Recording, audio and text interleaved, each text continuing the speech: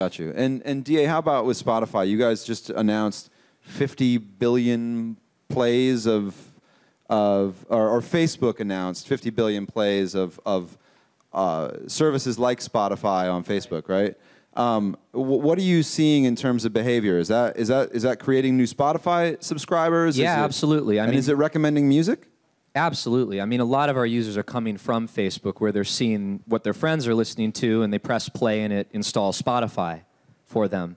And on the other side of it, we have users who are frictionlessly sharing what they're listening to, which, you know, has incited some debate as to whether or not users want to share everything they're doing without having to actively choose to do so. I think my perspective on it is that people should have the choice, which is what we now give them. And on Spotify, you can choose to be in a sort of incognito mode where what you're listening to isn't shared. But I, at least personally... It's opt-out, not opt-in. It's opt-out. And the reason for that is that most of our users...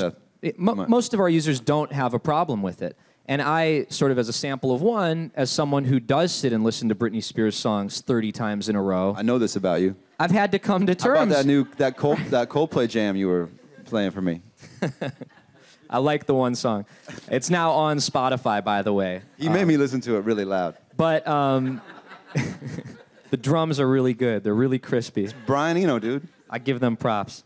But, you know, for me, I have to go, well, why is it embarrassing for someone to know that I'm listening to this 30 times? I don't see anything wrong with that. Right? And any part of me that goes, I don't want people to know what I'm listening to, is sort of a part of me that I want to deprioritize, I suppose.